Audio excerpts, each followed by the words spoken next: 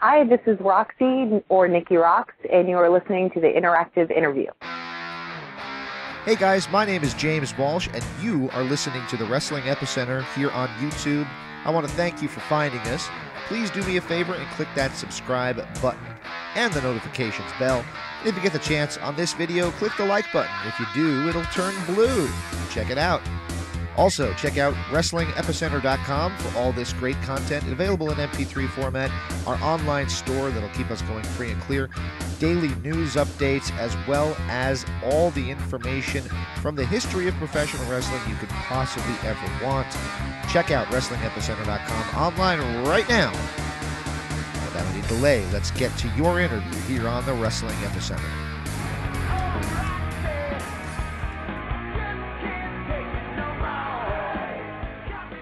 I always told myself if I ever interviewed Roxy, I'd have to play that as the intro. That's a song that I've always liked. So welcome Roxxi Laveaux to the interactive interview right here on Blog Talk Radio and WrestlingEpicenter.com. Roxy, are you with us? I am, and that was a bitchin' song. Wow. Never heard that one before, huh? No, that was great. I'll have to get you an MP3 over the MySpace. You can use it as your entrance theme.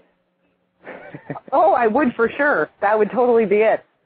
Excellent, excellent. Well, it's great to talk to you. Of course, you're one hot name in the news at the moment, and I guess we can cut straight to the lightning round, and then we'll do more of the chronological thing. But I think a lot of us who really want right away want to know how you feeling after departing from TNA in an unceremonious way just a few weeks ago. Actually, I was a little bit shocked by it. I hadn't expected it at all. So for that, I was a little shocked, but now it's kind of just trying to pick up the pieces and get started over, you know what I mean? Like trying to get my name back out there for independence and wherever else I can go. Excellent, excellent. Now, I guess we'll cut right to it. Here's what we've heard, and you know how true the Internet can be. Mm-hmm. Yeah, I mean, everything on there is true. You know that, right? Exactly. That's why there's pictures of the Lost and Monsters. We're one step, I'd say we're pretty much one step above the Inquirer. So. Oh, okay. Yeah, that's true, too. Exactly. There you go. So the question I have for you is, let's clean up this mess. Here's what we've heard. We've heard that there was an incident with Raka Khan. Is that true? There was an incident with Raka Khan. Is that the determining factor in what happened, or? I would hate to think that was it, but what I was actually told from TNA office was that creative didn't have anything more for my character. Oh, yeah. Yeah. So, yeah, but maybe they should fire the writers. The writer, see, you're not having the trouble coming up with anything. It's them. So. Yeah. So that's basically what I was told. So I would hate to think that was actually the reason, but that's what I had heard directly from TNA office. Mm-hmm. So what happened? I mean, like I said, we've heard so many things, and everybody thinks that they have it right. I heard it had something to do with a receipt that she wasn't expecting, and then the reaction to that receipt, and there you go. Just kind of got a little bit crazy in the ring. We had a tag match. There was 4 different tag teams in the ring at once, plus plus 2 managers, and a referee and a run-in. So there was about a small village in the ring at the time, and things just kind of went awry, and both of us kind of got confused and were trying to put things back on track, and so things just got jumbled, and both of us ended up getting hit one right after the other. And so it was basically just a misunderstanding, and that stuff happens in wrestling all the time. People end up getting hurt or hit or whatever because, like everybody says, it's wrestling, not ballet. Right. And in the back, there was like a little bit of a situation, but it wasn't anything that was how it's been blown out of proportion and everything. By the end of the whole conversation, her and I were fine, and we ended up hugging and just being cool with everything. And I saw her for the next couple of days while I was down at TV, and it wasn't a problem. So what everybody built it up to be isn't like me and her have this ginormous feud or anything like that. Like if I saw her today, we would just be fine and there wouldn't be a problem at all. That's interesting because everybody on the Internet thinks they have it figured out, and they think that's the end-all and be-all of it all. Yeah, everybody thinks like there's this big fight that happened in the middle of the back, and That's not what happened. So I'm just like, oh, well, you know, I'm really one of those confrontational people that I'm just going to walk up and start cutting a promo on somebody. Like, it's not the person that I am. It's not the person you are. Oh, okay. Yeah, like if you have seen like any of my other stuff with the hardcore stuff, like I've been busted open at least 3 times in a TNA ring, and I'd never been upset with any of the other girls. Like, mistakes happen. That's what happens in wrestling. Now, going back to that hardcore style, that's something I wanted to ask you about. You obviously ended up getting the name the Hardcore Knockout, and your matches always seemed a lot more rough than a lot of the other girls. The girls in TNA are very good for the most part as far as getting action in the ring done, but yours just seemed a little bit more extreme than most. How did you adapt that style, and where did you get it from? I'm kind of, what's weird is I got billed as a hardcore kind of wrestler, and if you ever see my stuff like earlier when I wrestled as Nikki Roxx in the Independents, I'm actually more of like a grappler. Like I have a couple different styles that I mix in together where there's like, if it's a bigger girl, I can high fly, I can just grapple, I can brawl if I need to and stuff like that. But I think a lot of it had to do with my training with Steve Bradley. He was pretty aggressive in the ring, and he was the one who kind of taught me to be more aggressive and not wrestle like a girl. That's what I was actually told. Very cool. So, I mean, like, Patrick here used to compare you to the female Mick Foley. Oh, yeah, that was, my favorite was actually meeting him, and then he was like, oh, hey, Roxy, and I was like, oh, my God, Mick Foley knows who I am. Really? Yeah, that was like a great moment for me. I've heard that a lot. I don't think I'm as crazy as he is. I don't know if I would fall off the cage or anything like that. I don't think that's in my repertoire at all. Yeah, I mean, most people wouldn't. You're so short. I saw a ladder match you had with Gail Kim that was pretty. There's some pretty extreme stuff in that one. Yeah, that was amazing. That was like the first. I had done some ladder matches on the Independents up near my area for my old trainer Steve. And I kind of just stole a bunch of stuff that I had done back then, and Gail had a lot of creative stuff as well, so that came out crazy. Now, as a hard rock fan here, as you probably tell by the theme song, I noticed the spelling of rocks, and that's kind of the way, you know, a lot of us, you know, I'm more of a classic rock kind of guy. That's kind of the way we used to spell it back in the day. And did that have anything to play into the way that you adapted it into your name as a character, or how did that come about? Yeah, I like a lot of different music, but I listen to a lot of metal and hardcore and some punk, so I really enjoy a lot of that music, and I saw the way that was written out. It's like, oh my God, that's amazing. Nikki Roxx. Okay, good. Excellent. And obviously when you went to TNA, they probably wanted to change the name more for the ownership of it. Am I right in assuming that? I'm pretty sure that's what it was. I think they own the majority of the girls' names, so I think that had a lot to do with it. But they did keep the Roxx in there. They kept Roxy.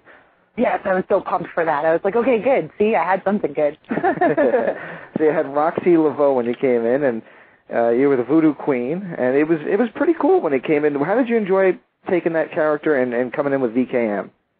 Coming in with VKM was absolutely amazing. Like, those guys combined have more wrestling knowledge than I think I'll ever know. Like, being around BG and his like entire family has been in the wrestling business forever, and then being around Kip, who has been wrestling for at least like 20 years, it's amazing to be a part of that.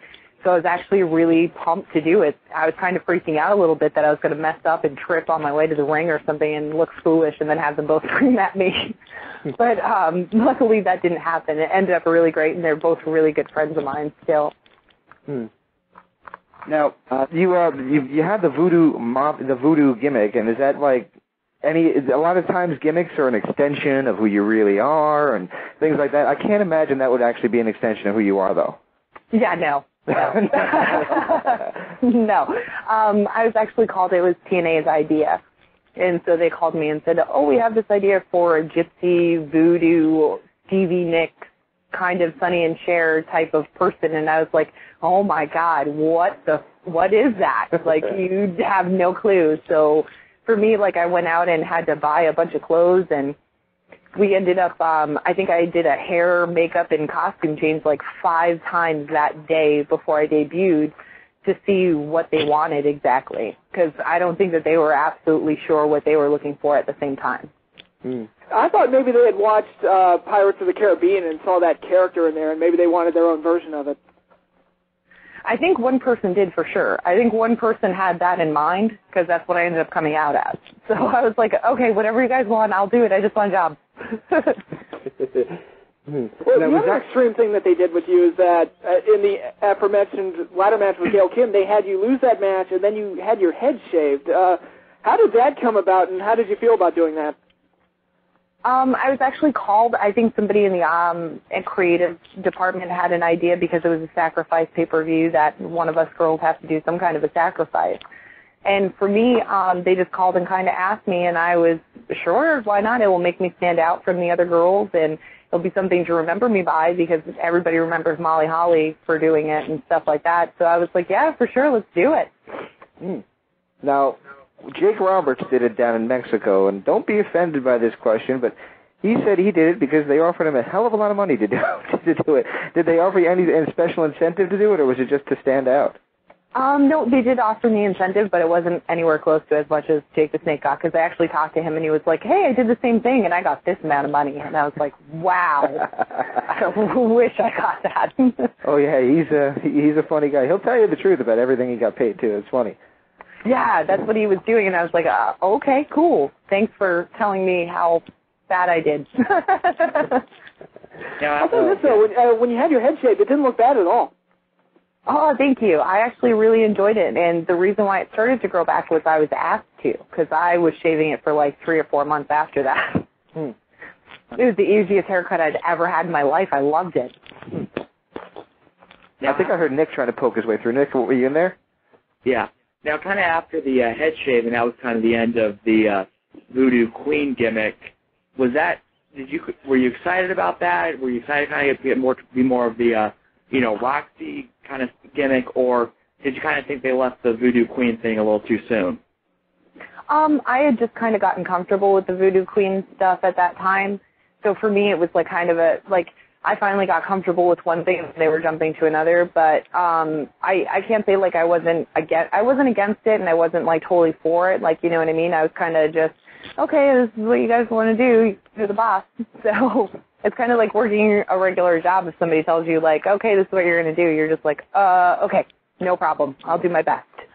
That seems to be a hot topic on the show right now, is that a lot of the guys are coming in there and saying, the problem is that some of the young guys, and you're one of the young guys, a lot of them come in and they're willing to please to the point that they don't really stand up for themselves as much as they should, and sometimes the bosses like it when you say, I don't want to do that. And Lance Cade's exact line was, at some point you have to say, I'm not just happy to be here, kind of get past that. Do you think that maybe they were looking for that from you, or do you think that they want the girls to be laid back and do what they're told, basically? I think it's kind of a mix. I think because there's so many people on the creative team, I think some of them enjoy that where you give feedback and say, okay, I'm comfortable with this and I don't want to do this, where other ones might be more like, well, this is your job and this is our company, so you're going to do what we say. So it's kind of hard to find the happy medium in between that, because being, like you said, a new guy, you don't exactly know where your boundaries are right away, and you don't want to do something to piss somebody off. Yeah. So you're kind of like stuck in the middle. You're just like, okay, I'll see how this goes. And if it doesn't go, they can maybe just change it. Now, I think, Nick, I was talking over a second ago. Nick, what did I kind of interrupt you on there? Well, it's kind of a similar question, but it's like, you kind of mentioned that they decided to move you away from the Voodoo Queen gimmick just as you were getting comfortable. Kind of something like that happened a few times where there was some kind of tweaking of your gimmick. Do you think that happened too often for you, where you never really got to establish a gimmick, when you had established what you wanted to do with the gimmick, they were like, well, okay, now you're going to be the hardcore knockout, and now you're going to do this and that. Do you feel like they kind of changed things way too often for you? I can't really say that. I think I was just trying to, like, it's hard to say because you're never really given, like, okay, this is where we're going to go with this and this is where we're going to go with that. It's kind of like, you're just going to do this and we'll figure it out from there kind of thing. So it's kind of hard because sometimes you can do a change and it will go great. Like, when I first shaved my head, like, the fans were really behind it and stuff like that.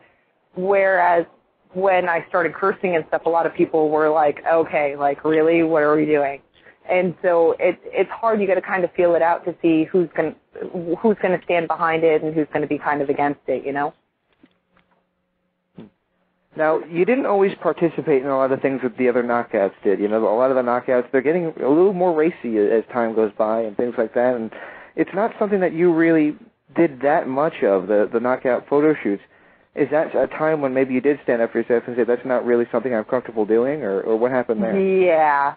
I'm not really like the kind of, sometimes it might hurt me, sometimes it gets me more respect, you know, it's kind of like an in-between thing, but for me, like, I think that you can do, like, a lot of the photos. I think that you can do a lot of photos the same way, like, where you don't have as much clothes on, but you can do it a little bit more classier. And I think if I'm going to start ripping my clothes off for pictures, I should get paid a little bit better. It's not, like, out my alley. I'm kind of not, like, the typical girly girl kind of thing, and when I got into wrestling, it wasn't necessarily just to be, like, in the spotlight or anything like that. Like, I got into wrestling because I enjoyed the athletic part of it and the competition and trying to keep up with the guys. And I had trained with all guys, and I could hear the way that they responded to pictures like that or girls acting that way, and that just wasn't something that was for me. Now, in the WWE, they tend to bring in a lot of models to be their wrestlers, and they kind of train them on the fly and stuff. And obviously, we already talked about the TNA Knockouts doing more and more photo shoots. Do you think that you not doing that aspect of being a knockout or a diva or whatever, do you think that can hinder you? Yeah, like I said at the beginning, like sometimes it hurts me, sometimes it's good. I don't necessarily mind it. It's just, for me, I'm not, like, if they tell me, like, okay, make a sexy pose, like normally I'm throwing fists or something like that. So for me, it's just not something that comes like second nature, whereas somebody who's been a model or somebody who aspired to be at some point, it's a lot easier for them to be like, oh, okay, and know exactly how to pose and how to make themselves look that way. And for me, it's kind of a little bit more of a difficult thing that I need to work on. Like, I praise those girls for being able to do it, because for me, I'm just like, a sexy pose, what the hell is that? That's a good point, because a lot of the guys that I know, they always talk about, oh, you know, this one's so hot and that one's so hot, but you know what? I make this point about Jerry Lawler, and this is my point. We could see that they're attractive. We don't need puppies screaming at the top of their lungs. We notice them anyway. We kind of got that. So yeah, we know they're there. They kind of get bored with them, or they get them. Yeah, exactly. Right. So Patrick mentioned WWE, and we were talking before the show, Patrick and I, about things that might be in your future. Now, WWE, they brought in Gail Kim, but when you look on the internet today, they just hired another dancer. It was actually a featured dancer that they hired to train to be a wrestler. Now, as a wrestling fan who grew up watching, you know, Moolah and Sherry Martel and Wendy Richter, again, thinking, here we are talking about, you know, girls or women that were attractive in their own right, and obviously, you know, we didn't need to hear every 5 seconds that they were. We just kind of saw that. Mm-hmm. With the WWE doing what they're doing now, do you think that that's a place where you could, you know, slide in and fit in, or is that because of what they're doing someplace that you're not as comfortable going to? I actually, I think that it's a good balance. You know what I mean? Like, they have the models that are there, but they also have a handful of the girls that are actually wrestlers and have come up as wrestlers instead of being models. And the thing that happens with that is, I think that a lot of the models need, when they're looking, they need to have somebody that's in the ring that's actually like a wrestler to kind of teach them, okay, this is what you're supposed to, this is what's supposed to happen and stuff like that. So I think that you can actually do a really good balance, and like something like that I wouldn't mind being a part of, because coming up on the indies around my area, I was usually one of the girls that would have a lot of the girls, like newer girls' first matches, like I'd be their first match or something like that. So it's something that I'm kind of used to. So I think that it's a great balance, and it's something that I could actually totally be a part of. I would love to. Now, are we talking on the main roster, or are we talking more like the trainers, or? Oh, no, I would love to be a part of the roster. Oh, absolutely. They have some of the great girls, like especially having Gail there, and Natalia's really good. Natalia is phenomenal. Yeah, I actually got to do a tour with her in Japan, and she's great, absolutely great. I'm a big fan of her work. Absolutely. I mean, I'm not sure, so don't quote me on this, but I think you guys worked together, didn't you? We actually never had a chance to work together. Okay. I did. I worked with Beth Phoenix. Oh, did you? Okay, very good. She's another good one. I could have sworn she mentioned you in our interview, but that was before she went to WWE. But I could be wrong, so I'm not going to quote that anymore. I think we trained in the ring a little bit when we were over in Japan, like, together, and that might have been what it was. Like, we got in there beforehand and wrestled around a little bit. Excellent. I mean, I could see that, SCU going there. Now, with the WWE, they're going to want more hair, I think, though. Would you agree with that? Yeah. So I'm trying to do that and grow it back a little bit. Yeah, it's just a little bit hard to do because your hair only grows so fast. So I'm just like, oh, man. You're kind of bound by your hair now. I'm sorry? How does the hair look now? I kind of look like one of those emo kids in a band. It's a little bit more towards pink, but it looks also like an emo kid. Very good. Very cool. Well, we got a lot of questions here coming in, and but before we get to the closing out the questions, can we give you your little psychological exam for the evening? Oh, for sure. Okay, here's basically what we do. I make it sound worse than it is. Mm-hmm. But what it is word association. Now, what we do is we bounce a name off of you. If you have a one-word answer that could sum them up, that's tremendous. If you have a story you want to tell, by all means. Okay. All right, and the first name on the list is probably the freest spirit of the TNA locker room, and I could be wrong about that, ODB. ODB is probably the most amazing person that you'll ever meet. Her character is exactly who she is in the back. So hanging out with her on a regular basis might be dangerous for your house. Yes, you see a lot of her pictures with beers in her hands and things. Yeah, that's usually one of our things. At the end of, when we would do house shows, that would be how we would finish our matches, running out to the fans and hopefully getting some free beer. How about Taylor Wilde? Taylor Wilde is actually one of my closest friends. She's she's my best friend, and she actually we were joined at the hip the majority of the time that we were at TV. If you were ever looking for her, you would ask me. If you were ever looking for me, you would ask her. She's a hell of a worker, and she's gorgeous at the same time. So I think that she's probably close to the total package. Now, why do you think she gets as much flack as she does?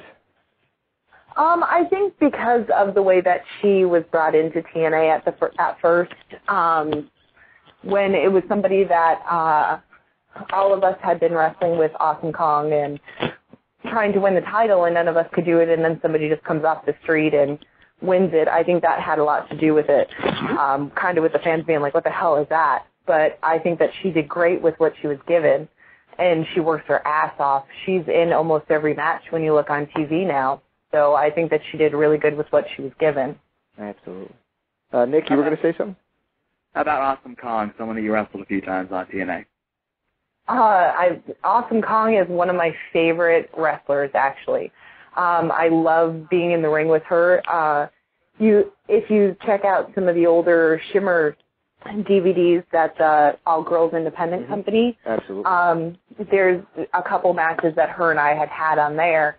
And for me, she's absolutely her name. She's completely awesome. She works hard for you in the ring, and you work just as hard to make sure everything goes great, and it always ends up a great match. Now, Patrick has, early on, he made the call, and I think after what we discussed before we started recording the interview, I would call Awesome Kong this generation's female Vader. Oh, for sure. I don't know if you guys, I'm sure, obviously know Aja Kong. Aja Kong, yes, sir. Yes, ma'am. Yeah, she reminds me a lot of her, and she's so great. I love it. It's amazing to see her. It's great to see that this generation of girls actually gets a monster, and it makes me happy to have that because it shows a lot of the girls that are coming in, you don't have to be like cookie cutter type of thing. You can be different, and it's okay. Well, exactly, and I think that's what we need more of. Like I was saying earlier, you had the tougher ones back in the day, and I mean you had such a different array that you could pick your favorite. And personally, my favorites were never. Let me put it out there. My favorites were never Tori Wilson and Kelly Kelly. I was always more of the tomboy tough girl kind of thing. So I mean I don't know. Maybe I think we need to have more variety because not everybody has the same taste. It's like you go to Dairy Queen. There's not just going to be vanilla or vanilla. You get some kind of choice. See, like, you're my hero at this point. If you can just start being part of the creative team at another company, that'd be amazing. Exactly. Well, how about two of my favorite personalities in the current TNA Knockout division, the current champion Angelina Love and her partner Velvet Sky? Velvet Sky I have known since basically since I started, because she started around the same area that I did. So we had been on the indie circuit together for a while, and she is amazing. I love her to death. And Angelina Love, I had just actually met for the first time when she came to TNA, and that was how I became close with her. And I think that she's a great, great talent, and she's hot. So, I mean, that's perfect right there, and they're great on the mic, and I think that their characters, they get over really, really, really well. Actually, I think the best part about them is that when they started to come out of their shell and be these great, really nasty heels, they actually helped you morph into the hardcore knockout. So it was like we got three great characters born out of one angle. Yeah, and I think a lot of the head shaving angle had a lot to do with helping them propel at the same time. So it was like we all kind of worked off each other, which I thought was great. Exactly. I mean, a year or so ago, maybe a little bit over a year ago, when people would talk about TNA, it was almost like the Knockouts had eclipsed everything else that they were talking about regarding that company. Almost in the same vein that the X Division did when the company first started. I mean, the Knockouts were, for a time, and I hope they get back to that, the focal point of a lot of the casual fans that were just starting to tune in to TNA. Yeah, a lot of times there would be like 3 or 4 girls matches or segments on the show, and I thought that that was great. It was a chance for us to actually show like the general audience that there's girls that are out there that can actually work their ass off, and they're willing to do it for you right on TV. And they're not just, like, when we had first started the Knockouts division, everybody was so different and looked so different. Everybody had something different to offer, and I think that's a lot of what was making the Knockouts so big. How big of a blow do you think it was? How big of a blow do you think it was when Gail Kim left TNA to the Knockouts? I can speak for myself. Like, it's hard for me to talk for any of the other girls, but for me, Gail was like my third independent match ever. We wrestled for Alpha on it was WXW. Yep. Yep, the Elite 8 that we had done, and she was my third wrestling match ever. Really? So for me, like, Gail is somebody that's very, like, influential for me, where her and Tracy Brooks in the back would be people that I would ask advice to, and I had a lot of respect for. So when I saw her leave, it was actually kind of hard for me because I was losing somebody that I really looked up to. Now, Pat, I kind of interrupted you there. What were we going to say? Yeah, well, we talked about the Knockout division kind of eclipsing everything else that TNA was doing at the time. How did the male wrestlers feel about that? Was that something that upset them, that you girls seemed to be stealing the show from them for a while? Actually, a lot of the guys in the back were great, and they're actually really supportive. Like, they would come and some of them would come before the match and make sure that we were all calm and not flipping out, because a lot of times that's what will happen.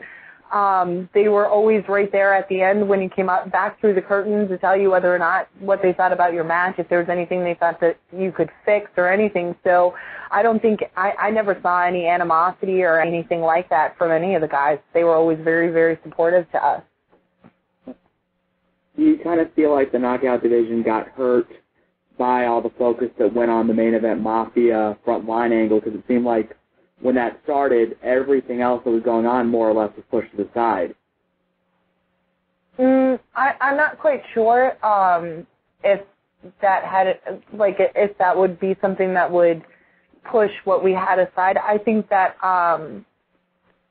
there's so many girls coming in and trying to fit everybody that's on the roster, because TNA has a really extensive roster, and I think that trying to fit everybody in on one show is a little bit of a task for the creative division, the creative department. So I think that just has a lot to do with it. Right.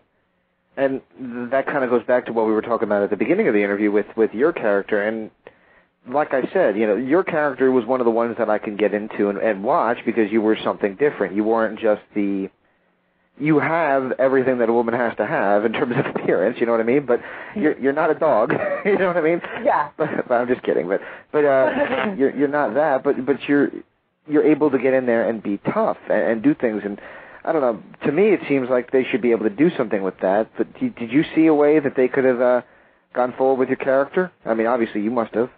Yeah, like when it's your own character, you're always like, well, why can't you do this? Why can't you do that? Why can't you do this? But if it's just something the creative department doesn't see happening, or maybe like they just hired a bunch of new girls and stuff like that, and it's kind of, I guess the way that I could see it like positively is, okay, I was able to be a part of the beginning of it, and now it's time for these girls to have theirs, you know? Right. That I try to be really positive about stuff that happens and the best of everything. So that's basically the way that I try to look at it. Well, that's a Did positive they ever way talk about putting the title on you? Because it seemed like you were always in the title picture, or at least close to getting it, but you never quite made it. Like I was telling you before, I never really knew where anything was really going. So for me, like nobody ever was like, hey, you're going to be next, or anything like that. So for me, I'm not quite sure if that was ever an idea to have happen, or if it was something that any of the creative team would want. But for me, it was never brought up to me. Like if there was a Bound for Glory match where I was shocked that I was a part of it, and I was like, okay, yay, I can do it. Yeah, exactly. Now, do you think that's a good or a bad thing, the fact that a lot of the guys don't know exactly, where it's going? Because I know a lot of the WWE guys, they want to know, what's going to be happening for the next 2-3 months down the line. At least that's the way it used to be. Do you think not knowing is a good thing or a blessing in disguise, or what do you think? Well, it's really great if you like surprises, and you're able to roll with the punches. It's good that way, but it's also really worrisome because for me, after I was sent home, I was home for 2.5 months, and I had no idea what was going on. So for me, like it makes you worry and think, oh my God, what's happening, and it's your job, so you kind of worry. I think it's better to kind of know, like, to have the idea at least where they plan on going with you or what they plan on having you do. I think that's way better than just kind of a big surprise. Now, last week we had on a former WCW and ECW diva named Chastity. You might remember her. And towards the end of the interview, I had this weird question that just popped in my head, and I thought it might be funny to ask you, too. Mm-hmm. How in the world does a normal person end up in the wrestling business? For me, I was never like one of those. I'm sure she might have the same answer. Like, I don't know. I wasn't one of those people that were like, okay, when I grow up, I'm going to be a wrestler. Like, that wasn't me at all. Like, I always loved watching it, and I watched it ever since I was younger. My mom would bring me to, like, the Boston Garden to go see the matches and stuff. But for me, I was never, that's going to be me in the ring, because I was never really a fighter or anything. Like, I was a peace person and type of thing. What happened for me was one of my friends was telling me how he wanted to be a wrestler, and he was going to go to wrestling school, and I was absolutely shocked that there was such a thing as a wrestling school. I was like, you mean these guys don't actually just get in the ring and hate each other? Like, I'm really confused. And so I went to Killer Kowalski's with him, and I actually sat and watched the majority of the classes for like 3 months, and I would videotape the classes for them, and so they could see what they needed to work on and stuff. And then a girl that was there training, April Hunter, she actually talked me into getting in the ring and trying it out myself. And once I did, I was in love, and I never stopped. Excellent. Why do you think April never, I know now she's having back problems and things like that, but why do you think she never really clicked? Because she had a heck of a lot of potential.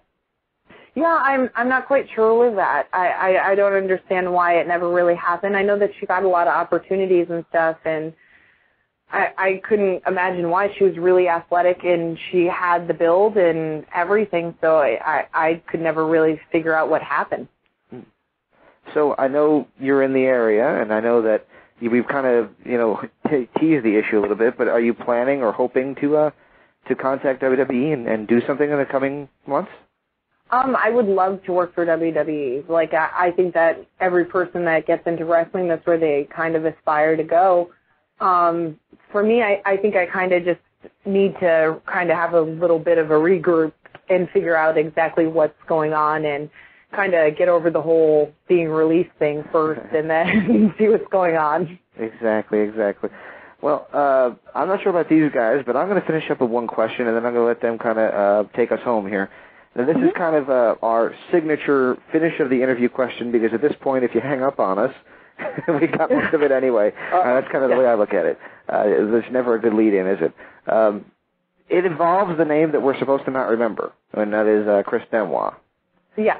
Okay. Now, you've been around the wrestling business for a long time, independents and on the TNA level, and it bothers me as a fan to see the way that the media kind of jumped on it, and it made me think, well, wait a minute, I listen to these commentators all the time about politics, and I assume they know what they're talking about, but then I hear them talking about something that I actually know about, and they clearly don't have a damn clue, but they're presenting themselves as if they do.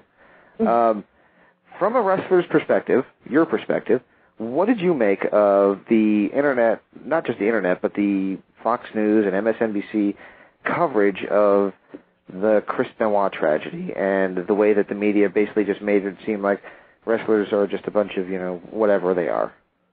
I was actually kind of pissed off by it at first because for me, it's kind of like the movie that they have out right now, The Wrestler. I think that a lot of people just see wrestlers in a bad light from it, and they just generalize everybody into a group.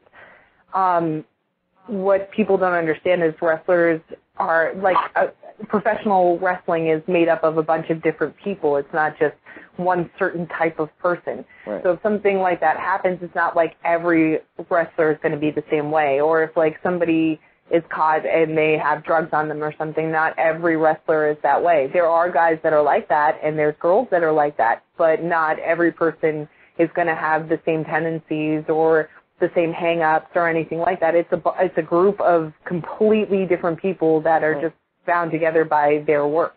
Yeah, it's funny that you should say that, because I was looking at my wife the other day, and we were talking about something, and she said something to me like, why does it have to be this way? And I said, there's two reasons. I said, first of all, we're talking about a business that's based on a lie. And the second of all is it's just another day in wrestling high school. Because if you think about it, that's what it is. Everybody's got a different personality, and there's the same kind of dramas that there is when everybody's going through those adolescent years. It just seems like, I don't know, it seems like saying that everybody is like Chris Benoit, or everybody is like, there was Bruiser Brody, but then there was also Lanny Poffo, and they're completely different people, Exactly. If you just look at the knockout, we were talking about, if you see somebody like ODB and then you see somebody like Taylor Wilde, they're different people, but they're going to get along, but they're bound together because of their work. There's people in your office that are assholes, but it doesn't mean that you guys work in the same place that you're going to be an asshole too. Exactly. Well, guys, you want to take it home? Well, I have no more questions, but thank you so much for this interview. This was a lot of fun. I really enjoyed it. Oh, thank you. Thank you guys for having me. It's kind of fun to, clear up this whole thing that's going on. Well, what do you think of this, the way that the Internet just, oh, well, this is what happened, and, there was one story that you hit her and you made her drop to her knees and squeal in the ring, and they cut that from the tape and all that, and, I don't know.